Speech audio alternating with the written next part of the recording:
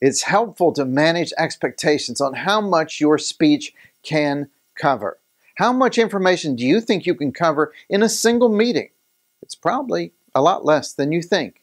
The metric isn't how much you can say, but how much your audience can listen to, understand, and remember. After all, for each new idea, you'll need to first explain the idea.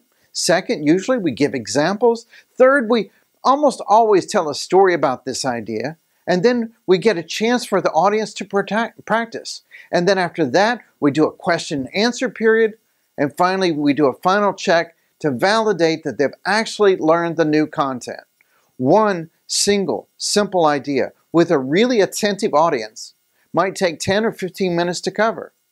So how many new ideas can you cover in your allotted time? Usually, it's a lot less than you'd guess.